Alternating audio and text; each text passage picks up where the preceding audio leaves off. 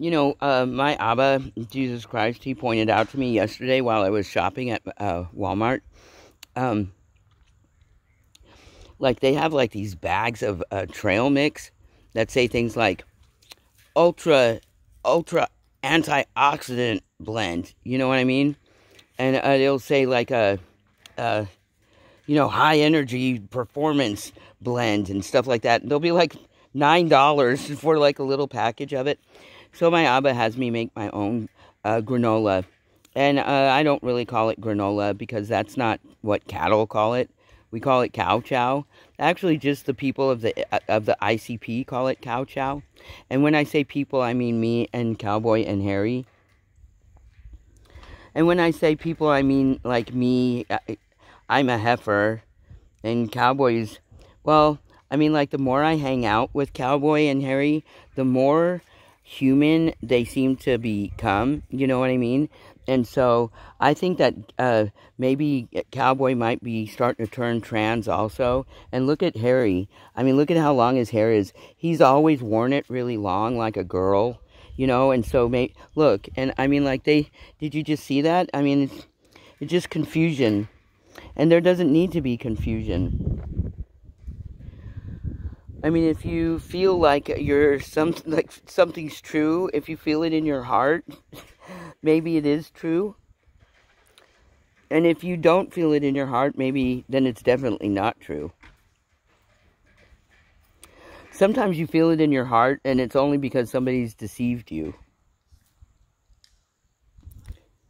That's why I keep researching my bovine surgeries, because as I look into it, like my doctors, they kept saying, there's nothing to it. There's nothing to it. I mean, you'll be a bovine in no time, right? You'll be a bovine in no time.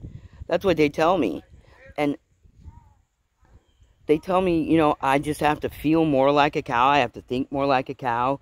And then, from what I understand, in any kind of trans surgery or transition, they start out with changing the person's face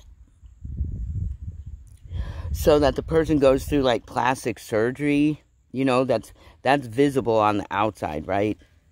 And then there's like these other things, but in the meantime, they have to like get into the mindset more than just like wearing the clothes and wearing the makeup and all that type of stuff. They have to, and so I'll show you guys later today a great video that I came across that is for, it's basically for male to female transitioners to get more into the mindset. And I mean, like, it impacted me so much. It made such an impression on me that I'm going to do something similar with, like, well, I mean, like, when you see it, you'll understand. But I mean, like, how can you help after seeing it? Like, how could you help but, start to think differently? Right? So I'll show that to you a little bit.